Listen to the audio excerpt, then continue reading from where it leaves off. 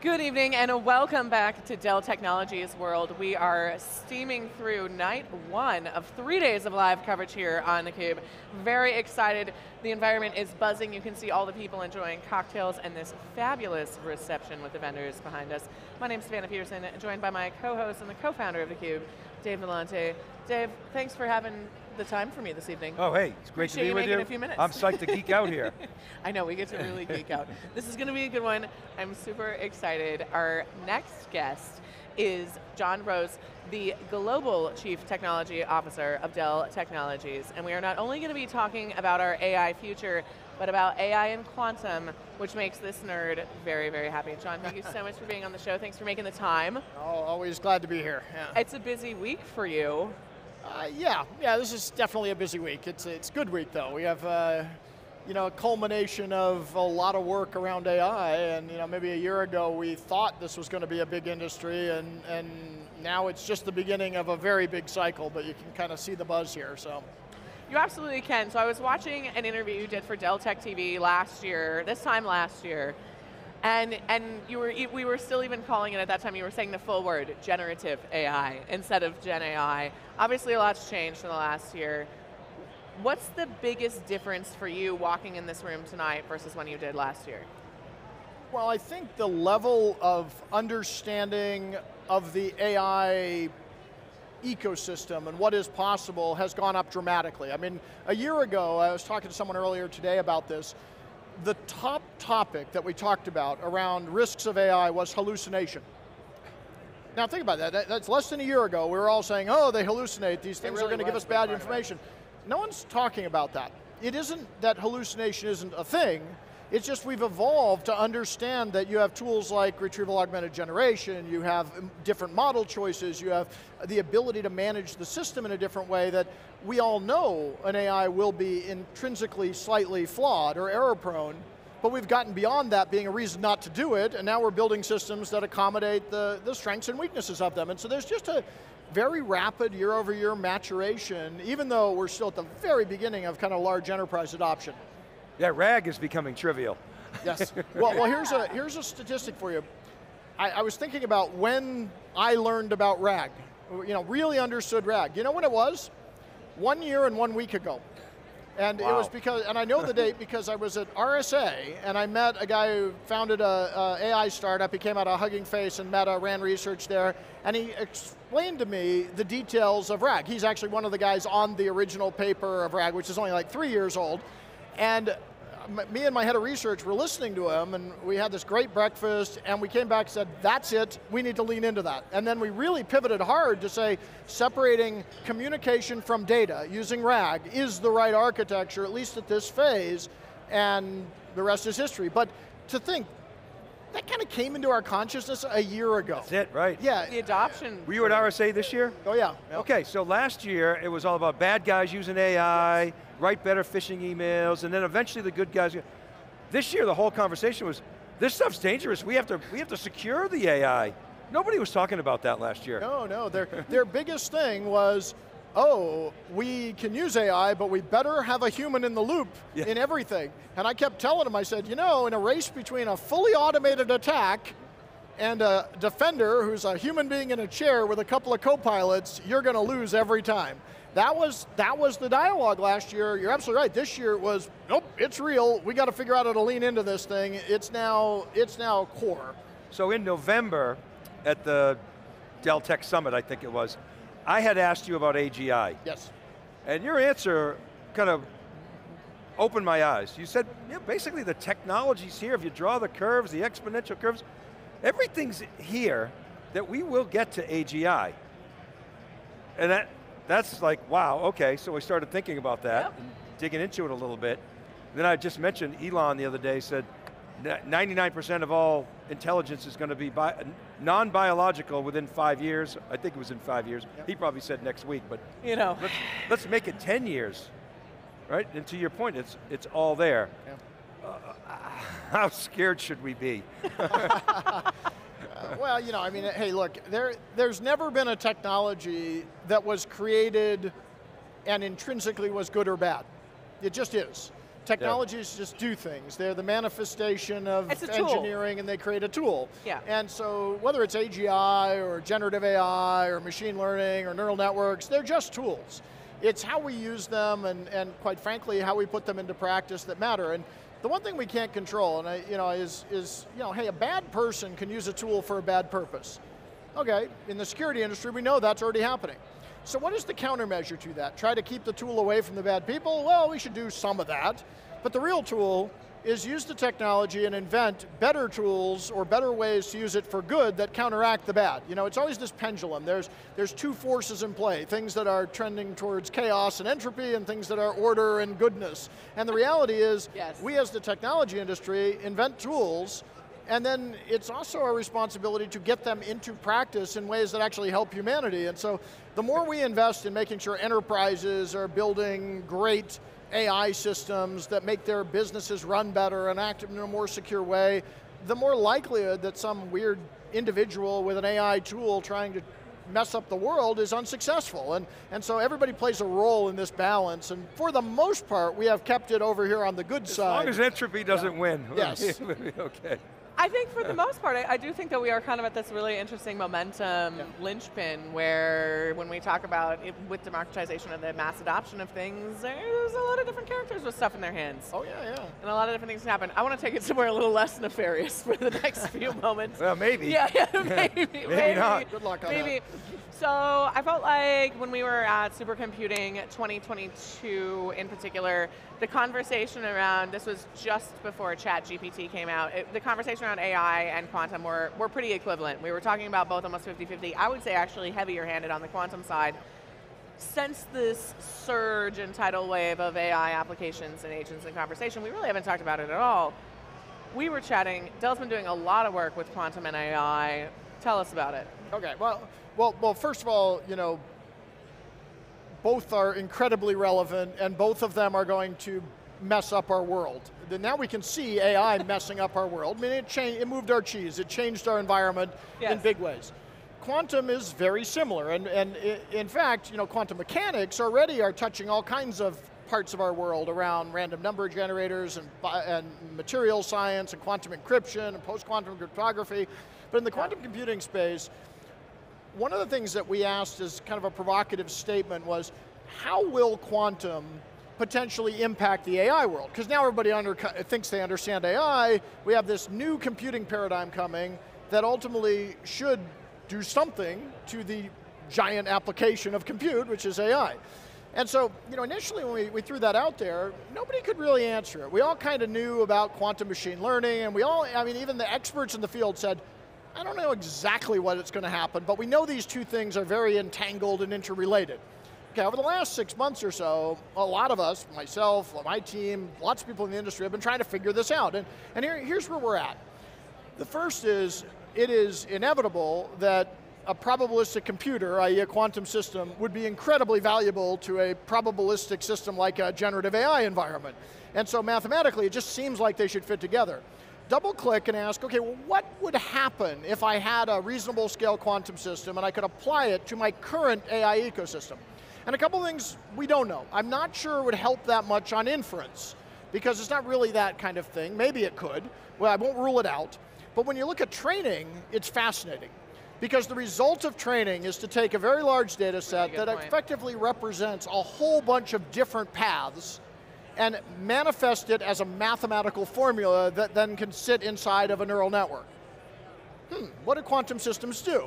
They take an infinitely large set of permutations and they're able to kind of instantaneously calculate an answer, which the answer is the mathematical representation of what that data actually means. And so there's a lot of people, including myself, that think one of the big breakthroughs on quantum in the early days might not be necessarily inferencing or low-level stuff. It might be that it just revolutionizes training. Now, think about what happens if that occurs. And it's still an if, but it could. One, the cost and complexity of training changes dramatically. It doesn't mean there isn't training infrastructure, it just means you can do it a lot faster and a lot more efficiently. That'll have a profound impact on the overall building of foundation models. But the other thing that's intriguing, if you go far enough out, is if suddenly the cost to train is relatively low and the amount of compute is smaller, then an enterprise might actually entertain building more original models. Today they don't do it because it's not cost effective. It doesn't make sense to them. And so, we'll see what happens, but it could actually really change the model ecosystem dramatically. Now it's going to require reasonably large scale systems. The second observation that's really the more fascinating one is this relationship between quantum and AI. What I just described is how quantum helps AI. But like every good technologist, one thing you learn is always look at something from 360 degrees. So flip it around and ask the question, does AI help quantum? And the answer is absolutely. And in fact, the early breakthroughs are in that direction. The first, most quantum systems have very hard kind of containment field problems and control system problems. It turns out AI is really good at helping you build more effective, higher performance control systems and things that can manage a magnetic field. And so some of the really hard physical layer problems in quantum will actually only be solvable by the application of AI, and that's happening. And then the second order effect is, if you've ever tried to program a quantum computer, most people haven't, it's kind of like building assembly language. But you actually build kind of logical circuits that represent the math you want. That is incredibly difficult to do, and so there's a lot of work going on saying, what if we apply generative AI, and what if the user experience to program a quantum computer is talking to it? It's like the equivalent of going from assembly and skipping object-oriented programming and Java and Go and all of these going directly to human language. And that's actually happening right now, which says, what if we democratize quantum just like we've done AI? From load A, store A to just do it. Yeah, just do it. I want an algorithm that does X. Let the AI system do it in a better way. And that completely changes the learning curve and the adoption curve.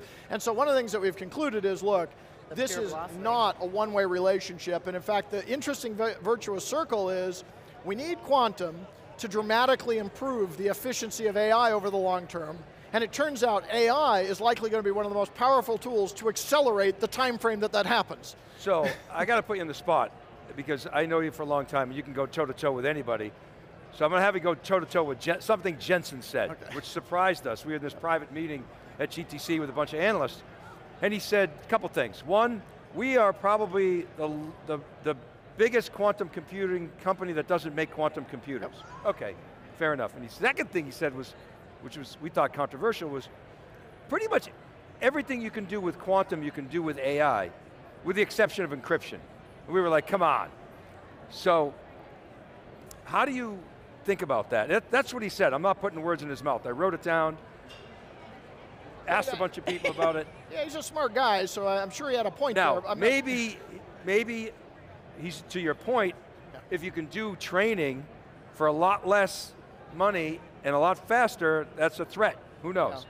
Well, I think it is a threat, but there's lots of threats to the computing architecture. We're not done with GPUs as they exist today. I mean, we got a lot of innovation going on the semiconductor side, and we're just beginning that journey.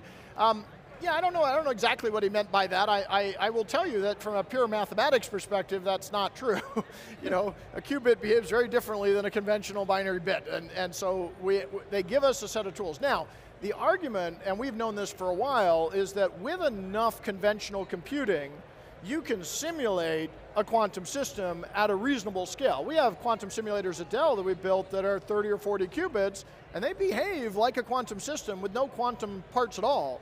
And so maybe he's looking at, hey, as the conventional computing world, the non-QPU side continues to evolve, which it is rapidly evolving, that same computing substrate that we're going to use to make AI faster and bigger could be reapplied to essentially emulate the kind of outcomes that a quantum-inspired algorithm could run on, and we have seen that. In fact, in many of the hybrid quantum classical computers, it turns out that it's not all the quantum-inspired algorithms run on the quantum part. You actually run a lot of them in simulation on the conventional computing because it's more efficient there. And so, but there's certain things that only make sense on the QPU part, and that's today. Fast forward out N number of years in the future, and you got 1 million error-correcting qubits, that's a very different discussion. Can you do inferencing without GPUs? Oh yeah, absolutely, yes. Okay, so that was the other thing somebody said to me that When I get John, I love to stink test things that people tell me. I'm not a deep technologist. This person said, look, it's matrix math, but there's a lot of it.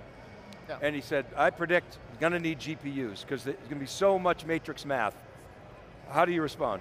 Well, it depends how much inferencing. Clearly having an optimized engine like a GPU, which by the way, it wasn't designed to do matrix math in the sense of AI, it's 64-bit floating point, things that don't matter. Newer GPUs are more optimized, but obviously having whatever that engine is optimized to do that kind of math will give you an advantage. GPUs just happen to be that today, and that's great. That's a fantastic tool, and we use a lot of it.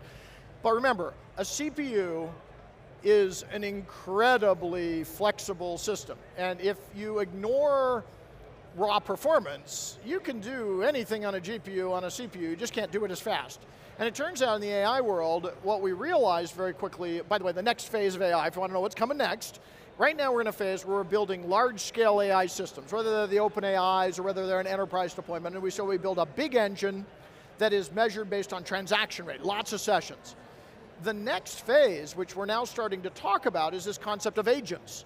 The idea that you're not building one big monolith, you're building instances of an AI agent. You have a virtual IT ops person, a virtual marketing person, and each one is self-contained, and it turns out that you don't need massive performance, and so we use techniques like requantization to shrink the size of the model, to get them into a smaller memory footprint, to basically put them on things as small as microcontrollers, and it turns out if you don't have to move 1 billion transactions through it, you can still accomplish the same kind of inferencing, and the question is, which one wins at the end? The giant engine or the army of agents? That's an interesting question. And I don't know. I think both play a role, and I think they're both very relevant, but today we're kind of over-rotated on the first one. Well, so Cerebrus might have a play, or maybe not. You know, maybe not, who knows? I don't know. It's going to be whoever optimizes the system and the right throughput for the compute that they need, and that's going to be a varying... And energy plays exactly. into this. No, I mean, it's not, this isn't going to be one supreme leader in this case. There's going to be a lot of different instances and inferences quite Well, think about the AI PC. Yeah. That we introduced today. We talked about a bunch of new AI Congratulations PCs. on that, by the way. Fantastic, you know, we're in the ARM era, we're in the NPU era, fantastic. So now we have a system that's got a CPU, an NPU, and a GPU. Well, why did we do that? Why is that important? Well, it turns out that, you know, if you're running certain AI tasks, certain agents, they're not actually doing massive models and massive tasks. It doesn't require that level of computation. But they actually have to do it all the time. So like one of the really interesting use cases on AI PCs is using the NPU for the embedded security subsystems, the monitoring of the PC. It turns out those are all AI algorithms. They're actually fairly small.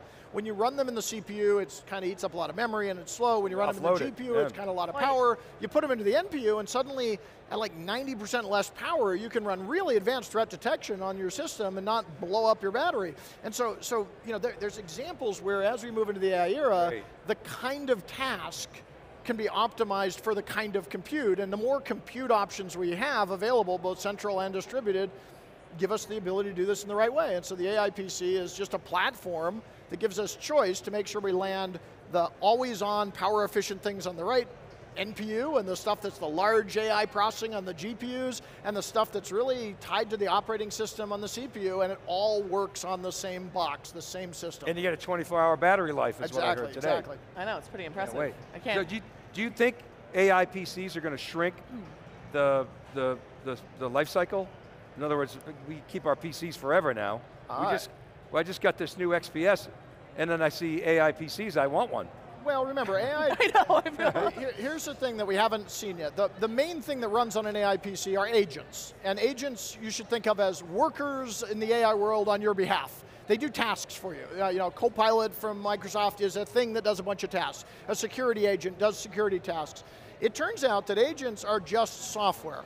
And they're software and data that some of them happen to live on your PC, but funny enough, they're going to be an ensemble. And they're going to speak over APIs, and they're going to work collectively together, and a whole bunch of them don't have to live on your PC. And so the life cycle of the AI PC actually is likely going to be longer than you anticipate, because even if you want to run more agents, in many cases, those agents won't run on the PC, they'll run on infrastructure, on a core somewhere, or they'll be part of your data center, or they might even be a cloud service, and it's the ensemble that actually gives you the outcome.